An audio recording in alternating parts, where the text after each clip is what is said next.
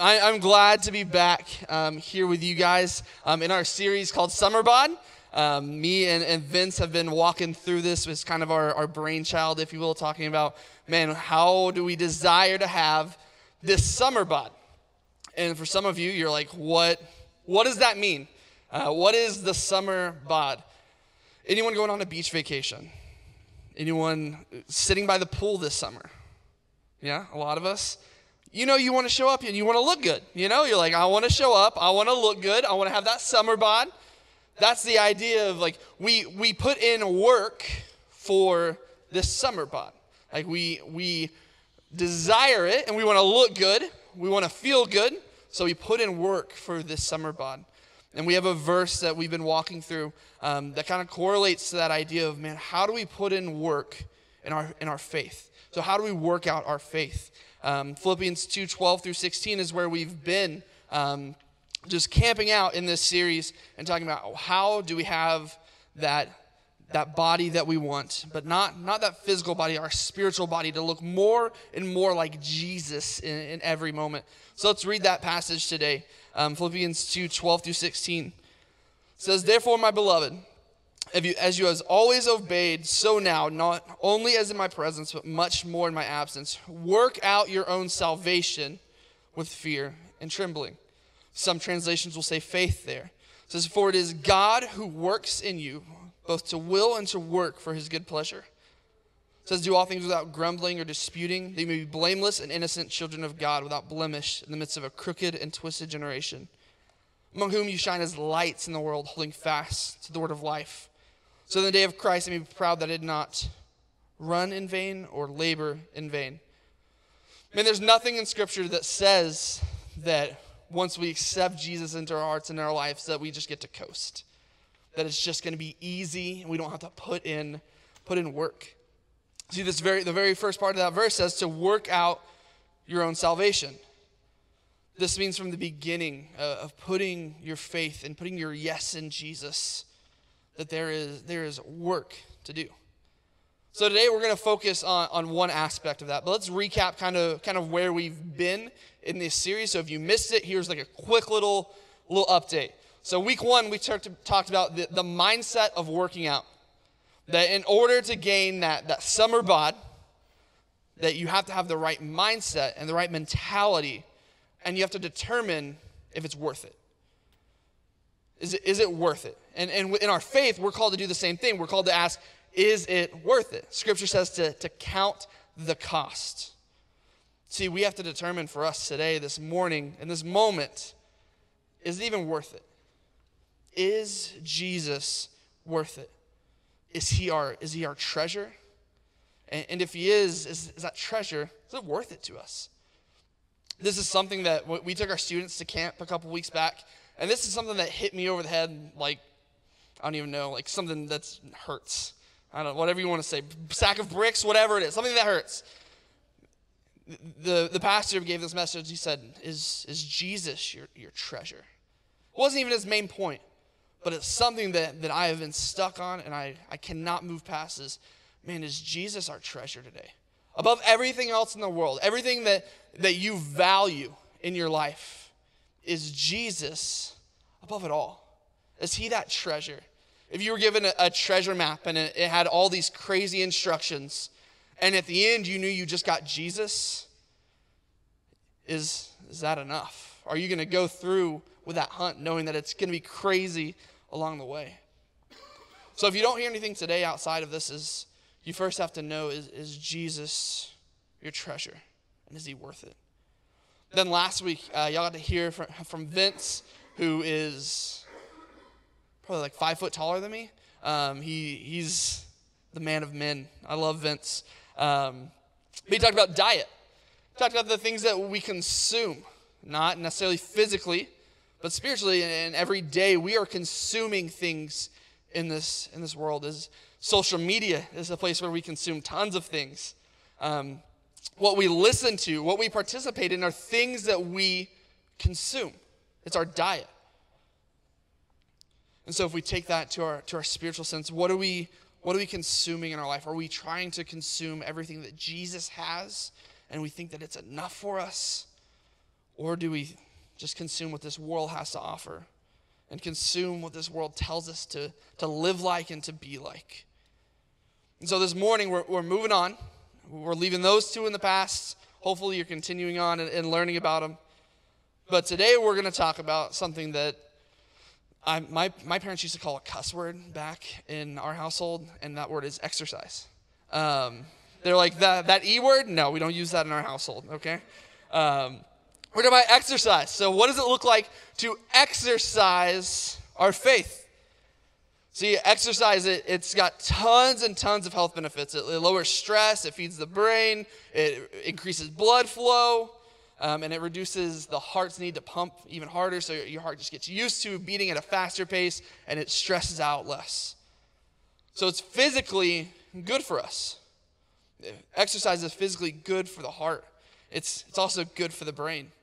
You know, exercise actually strengthens your brain. It's crazy. It actually keeps you more attentive. It keeps you engaged. So we're going to talk about today, how do we exercise our faith? See, exercise, it literally physically shapes us. It mentally shapes us. It emotionally shapes us. It creates endurance in our muscles, our external muscles, but also in our heart. So in our spiritual life, there are these muscles that we're going to have to exercise in order to be healthy. And today we're not going to be able to cover every single thing, every single exercise that Scripture calls us to. But I want to look at some things that we're going to call spiritual disciplines. Anyone ever heard that word before? Spiritual disciplines? Teenagers, y'all are like, discipline is not a word I like. A lot of us, we grew up with this vision of discipline as we get in trouble and we get disciplined. But disciplines, when we're talking about spiritual disciplines, aren't that. It's not like, oh, you've messed up, so you're in trouble with Jesus now.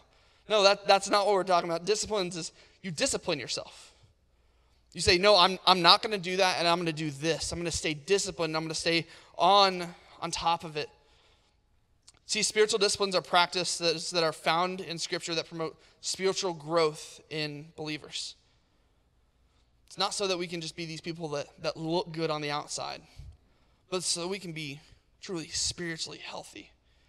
And we kind of kicked off this year on this idea of what spiritual health is. This is just a continuation of that. How can we be spiritually healthy? And I know for many of us that word spiritual discipline can sound scary. It might be terrifying. You might have a bad history with what discipline looks like in your family. But see, it's nothing more than holding ourselves accountable to keeping ourselves disciplined to walk with Jesus.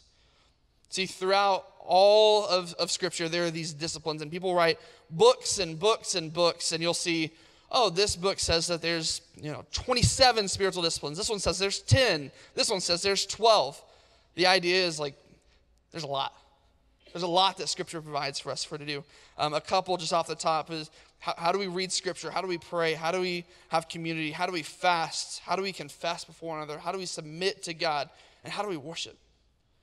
These are quickly just a couple of spiritual disciplines, and we're not going to break all these down today. But what I want us to do is I want us to have 6 principles that we apply to these disciplines, and 6 aspects of how we can describe what spiritual disciplines even are. So the first one is this: it's personal and corporate. So spiritual disciplines can both be personal and corporate. So first, the Bible teaches both personal and interpersonal. So that means one another, right? Together, spiritual disciplines. See, we find those in Scripture, and we find ones that we're supposed to practice alone, and we're supposed to practice together. Corporate worship can't happen without what? Each other, people. We can't do corporate worship without each other. See, we are called to pray individually. What else are we called to do? Pray together. So we see in Scripture that they're both personal and they're corporate. Matthew 6:5-6 says this: and when you pray, you must not be like the hypocrites, for they love to stand and pray in the synagogues and the street corners, that they may be seen by others. Truly I say to you, they have received the reward. But when you pray, go into your room and shut the door and pray to your Father who is in secret, and your Father who sees in secret will reward you. So first we can see that the spiritual discipline of prayer, which is just one example, there's a personal aspect to it. to where we're supposed to get alone. We're supposed to sit before Jesus alone and spend time in communion and talking to him and receiving what he has for us. And then James 5:14-15 says, "Is anyone among you sick? Let him call for the elders of the church and let them pray over him, anointing him with oil in the name of the Lord. And the prayer of faith will save the one who is sick, and the Lord will raise him up. And if he has committed sins, he will be forgiven." So when we apply this one to just the one spiritual discipline of prayer, it's also corporate. So we can see that these spiritual disciplines that we're called to live out are both for us individually, but us also as a group. We're to engage with others inside of these spiritual disciplines. See, we are in this thing together. Like, that's something that more than ever we learned when COVID hit, is that we are in this thing together. And being separated from each other and doing this thing alone is difficult. It's impossible. And not just so that we can just be together and we can just exist together, but so that we can be healthy spiritually together. So that's the first one. The second one is doing and being. Spiritual disciplines are both about doing and being. See, these spiritual disciplines, they're activities. Like, let's not get this wrong. It's things that you actually physically have to do. You can't just wish it to happen. So let's take prayer, for example. Let's just stick there. Make that our example. In order to pray, you have to what? Trick question. You have to pray. Like, you have to do it. Like, you simply just have to do it. If you want to make something happen, you got to do it. Like, we can talk about it. We can talk a big game. Like, man, I want to get spiritually healthy. I want to have a better prayer life. Well, the reality is that until you take action on it, it's just an idea. So spiritual disciplines are things that you are going to have to do. It's not just the character qualities that are inside of us. They're not fruits of the Spirit. That's crazy to think about. They're not fruits of the Spirit that have given to us. They're not love, joy, peace, patience. All of that, that's not what it is. Those are things that come out of us as we practice these. But they're things you do. So you know, if you want to say, I want to dig into God's word more, do it. You have to do it. It's a spiritual discipline. To meditate on Scripture is a spiritual discipline. If you want to fast, serve, worship, study, so on and so forth, all of these things are activities. Things you have to do. But see, it's also about being. So it's about doing, but it's about being. Being more and more like Jesus. See, the biblical way to grow and to be more and more like Jesus day in and day out is to do these things. But see, the heart behind it has to be right. We have to be motivated right. The Pharisees, we see them all throughout Scripture. They did things right, but with the wrong heart. They practiced every law. They held it with the utmost standard. But they did it with the wrong intentions. And didn't honor God. And so as we're doing all of these different things, we have to remember it's also about being, and that's being more and more like Jesus, being shaped into the image of him. 1 Timothy 4:7-8 says this, "Have nothing to do with irreverent, silly myths. Rather, train yourself for godliness. For while bodily training is of some value, godliness is of value in every way, as it holds promise for the present life and also for the life to come." See, the goal is godliness. See, the means to do that, the way to do that is to do things and to put forth effort in these spiritual disciplines, but not by yourself. Like, know that as you do things, it's not under your own power, under your own will, under our own desire even to do these things. It's through the Holy Spirit that he enables us to do it. Our natural state as people is to do the thing that God doesn't want us to do. Like, that's our natural state. We want to do the things that God tells us not to. And so if we want to be spiritually disciplined, we need God to work through us and to enable us and to empower us to walk with him. But see, there's that trap that's sitting for you. To say, I'm going to do all these things and I'm going to look so good. I'm going to get that summer bod. I'm going to look like Jesus. But on the inside, we can be dead. And we can be broken. And so as we do these things, as we practice these spiritual disciplines, we have to have the right heart. It's about doing and it's about being. The next one is this, is that the spiritual disciplines, they're modeled in Scripture. See, some of us today, I feel like we have this misconception that we can kind of just do our own thing, and we call them spiritual disciplines. How many people love, being in the yard, and gardening? Greg, I know you do. I went to your yard yesterday. It was gorgeous. Jealous. Well, for some of us, we're like, you know what? That is my spiritual discipline. You know what? Doing all these different things, that's me experiencing Jesus. Now, don't hear me wrong. You can experience Jesus while you're gardening. You can experience Jesus doing whatever hobby you want to do and you love to do, fixing cars, whatever it may be. But it's not a discipline. There is no substitute for what Scripture calls us to do. You can't say, oh, well, maybe reading Scripture works for you, but for me, I like to do fill in the blank. It doesn't work like that. If we want to grow more and more like Jesus, we need what His Word says. His Word describes all these different spiritual disciplines that we hold to: prayer, fasting, fill in the blank, whatever it is for you. See, the other problem this holds for us is it allows us to determine what we think is best for us. We like to say, you know what, I'm gonna do this because I think it's best for me. When Scripture, if we believe Scripture is truth, Scripture tells us what is best for us. It gives us clear instructions. We can't take our own feelings, our own desires, and form them into our own spiritual disciplines. Scripture's clear on what He's commanded us to do. Not saying you can't have a hobby. Not saying that you can't experience God in the midst of doing whatever you love to do. But it is not a substitute for what He has commanded us. The next one is that it is promoted in Scripture. See, a fourth characteristic of these spiritual disciplines is that those found in Scripture are sufficient for knowing and experiencing God, for growing in Christ-likeness. In the famous verse of 2 Timothy 3, 16 through 17, it says that all Scripture is breathed out by God and profitable for teaching, for reproof, for correction, for training in righteousness, that the man of God may be complete, equipped for every good work.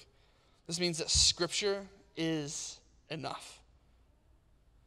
For reproof, for correction, for training in righteousness, it equips you for every single good work. It means this, is that there might be another spiritual leader in this world that is telling you, live this way, do this way, do that this way.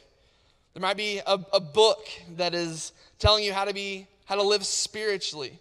There might be a podcast that is instructing or teaching you, okay, you should do this way. You should take this. You should do this. You should live like this. And remove all these different things. And then you'll be experiencing God. See, that's what the world loves to throw at us. Loves to throw all these different things that are going to benefit us. They might think that they know the best practice. But do we believe that we have all we need in Scripture? Do we truly believe that Scripture is everything we need? Every spiritual discipline that we need is found in Scripture. Do we believe that today? I'm guilty of it. I am the biggest proponent of reading a book or listening to a podcast. Do we have any podcast listeners out there? Love it. I turn it on in the car. I have a 20-ish minute drive to work, so I can usually finish a small podcast there and back. I'm cool, I'm good. I love it. But something that God has challenged me in lately, even this past week, is not allowing these things to take substitute for what Scripture commands. There are all these great ideas and great people out there that have podcasts, that have books that are written about how we can experience God. The question is, do we know what this podcast says? Do you know what this book says more than we know what Scripture says?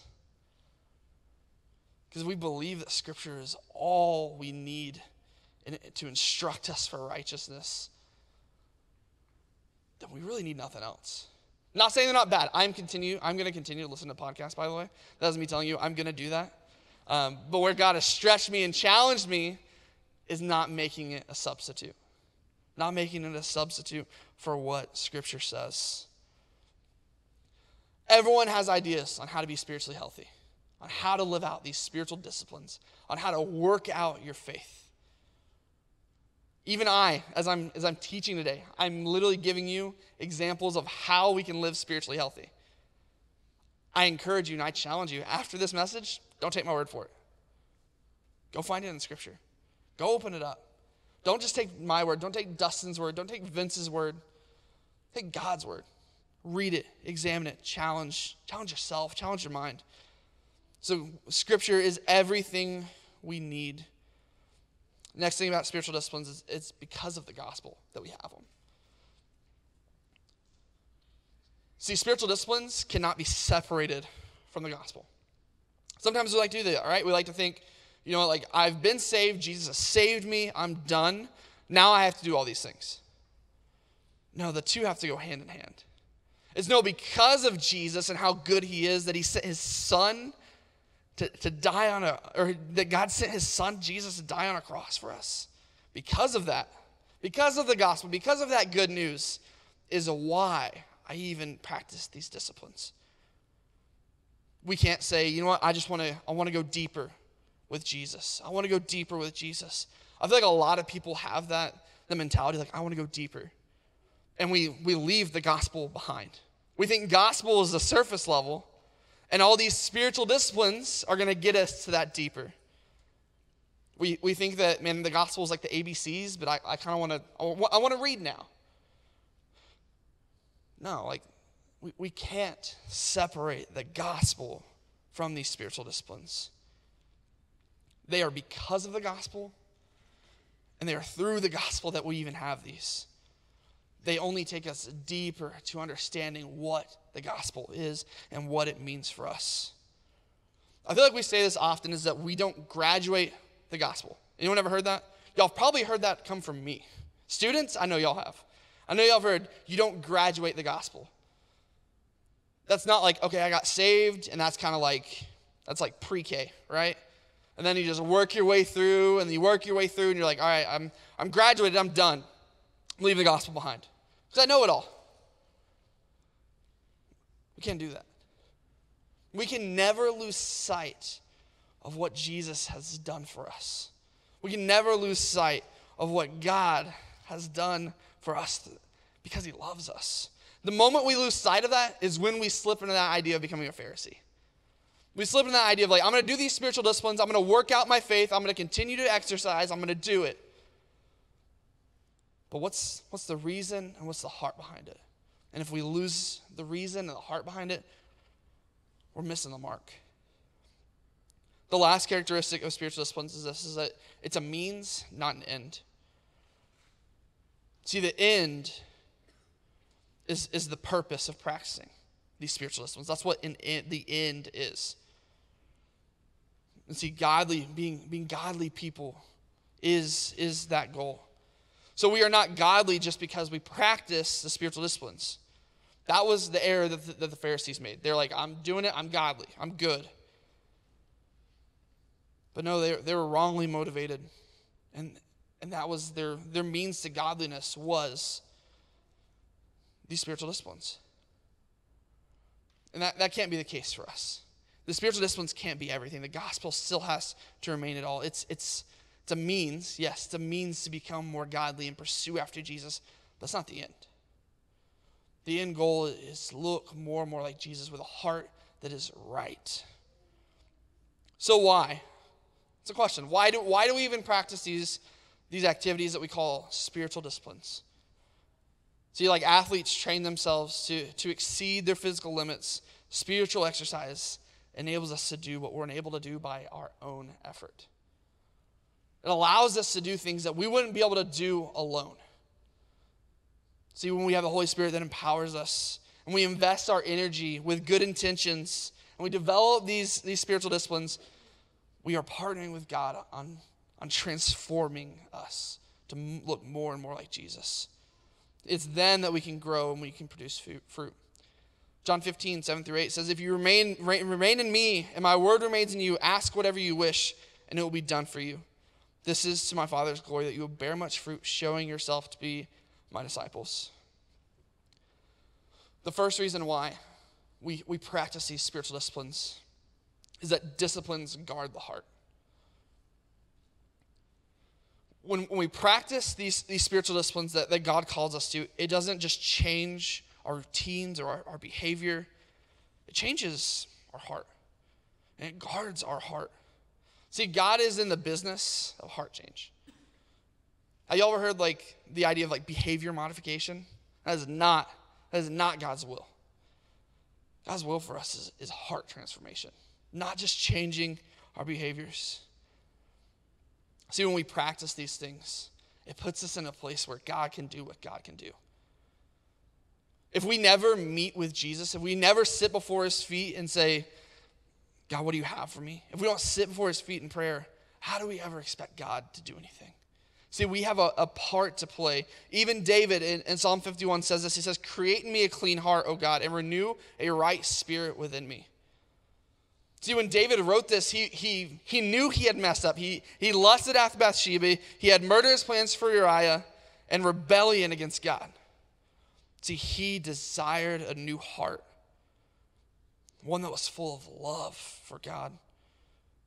See, sin in his life and in his heart had brought him nothing but guilt, grief, remorse, all of these things. And he wanted that heart surgery that only God could perform. See, Jesus cites the heart as good, as the source of good or evil. He says in Luke 6:45, the good person out of the good treasure of his heart produces good. And the evil person out of his evil treasure produces evil. For out of the abundance of the heart, his mouth speaks. Jesus also said, he said in Matthew 5 that, anyone who looked at a woman with lustful intent had already committed adultery in his heart. So David, when he did that, when he looked at Bathsheba with lustful intent, he had a broken heart. It wasn't about the actions. It wasn't about the actions that he took. It was about his broken heart. See, we have to desire for God to change our hearts in the midst of the things that we do. In these spiritual disciplines, the goal is to allow God to change us. And that these disciplines themselves don't give us a new heart. They don't guard our hearts. It's Jesus in the midst of these disciplines that we're practicing that does. It allows us to keep our heart in check. Say, where am I? We stay connected to Jesus in the midst of this, pursuing holiness, and we allow God to do what he wants to do. But see, not only do spiritual disciplines guard the heart, but they also guard the mind. Colossians 3:2 says this. It says, set your minds on things that are above, not on things that are on earth. So how are we to cultivate values that are above, not that are below? So we have to set our minds to it. When we practice these spiritual disciplines, that's what we're doing. We're setting our minds on the things that are above so we can forget about what lies below. We are constantly told to promote below behavior. We're talking about things that are above. We're constantly told to promote this below behavior. Do what makes you happy. Do all these different things. Follow your heart. That's what the radio tells us. That's what billboards tells us. That's what artwork tells us. What everything tells us. The newspaper tells us. Whatever it may be tells us to do what we want to feel good. Anyone agree that exercise does not feel good? I know some, afterwards you get that all right, I feel pretty good about that. But in the middle of it, let's be real. No, it ain't it. That exercise ain't it in the middle of it. But afterwards, it was for something good. See, we have to know that exercising our faith and working out our faith in the moment might not feel good. It's going to cause you to give up things that you don't want to give up. Say no to things you don't want to say no to. It's going to cause you to literally die to yourself, is what Scripture says. That's what exercising our faith looks like. It's not always going to be your first priority, but it should be. Walking with Jesus should be our first priority, and pursuing him. And how we do that is the spiritual disciplines. See, if we want to be directed from above, we must make an effort to think about the things that are above. And so when we're practicing these spiritual disciplines, it guards our mind and puts our mind in a place where we are thinking about the things that are above. So today, if we desire that summer bod, you're going to have to work for it. Know today is that no one ever said that any of this will be easy. Scripture never said it. And if someone along the lines in your life has told you following after Jesus is easy, they lied to you. They lied. Sorry. You might love them, but they lied to you. They lied to you. Following Jesus is one of the hardest things that we can do. These disciplines that have been set before us are not easy. Picking up your Bible and reading every day seems easy on paper, but we all know it's not. Finding time and making time for Jesus to speak to us in his word is not easy. Worshiping him, showing up on Sunday. Guess what? Y'all being here this morning isn't easy, especially y'all that have kids. I don't know how y'all do it, honestly. I show up without them, and I'm it's a struggle for me to get here alone. I can't imagine what it is like having these random hoodlums that are running around that you're you just gotta ring them in. I can imagine. So even worshiping, that spiritual discipline isn't easy.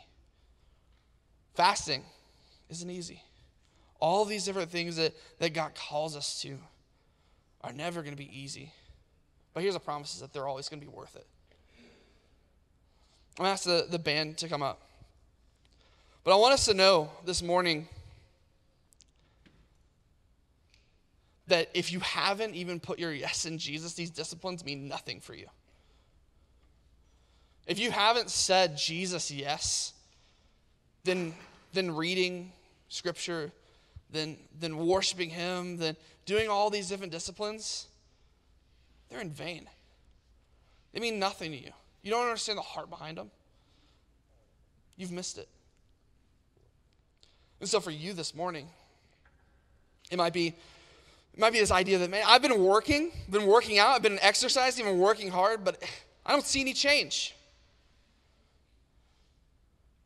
Might be because you don't know the one who does the changing, the one who transforms. You might be doing all these different spiritual things, and I put those in quotes.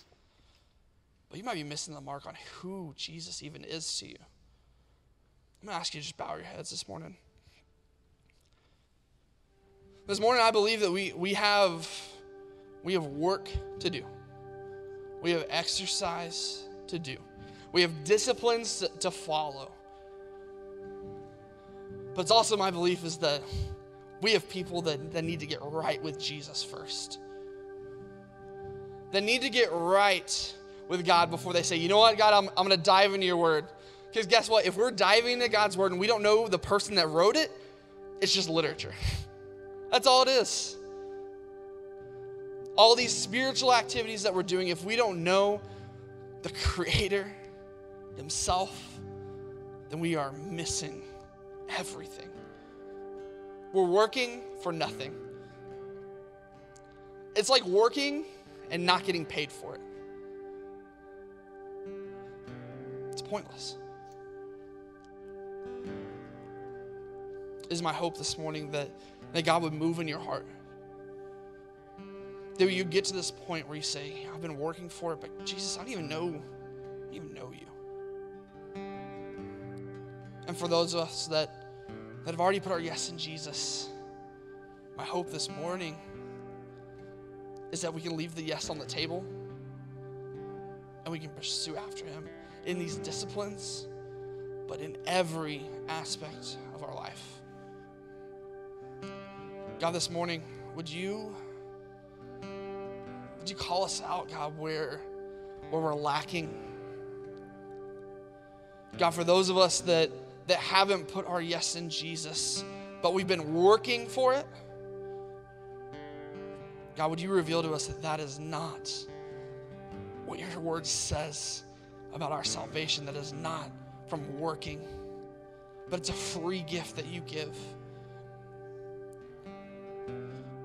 God, this morning, would you speak to our hearts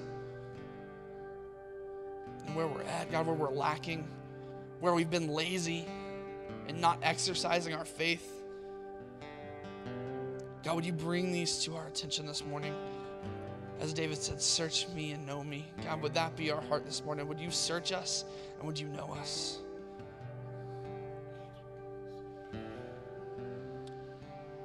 God, we just want to pursue after your Son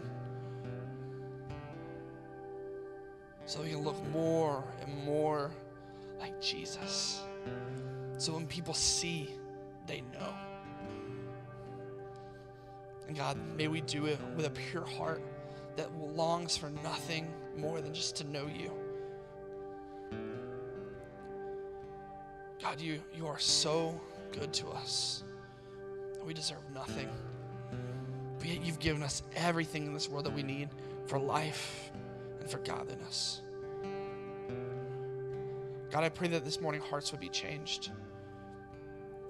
God, I pray that hearts that are just doing to do and are forgetting the being aspect of these disciplines, God, they would stop and they would pause and they would realize that it's all about being.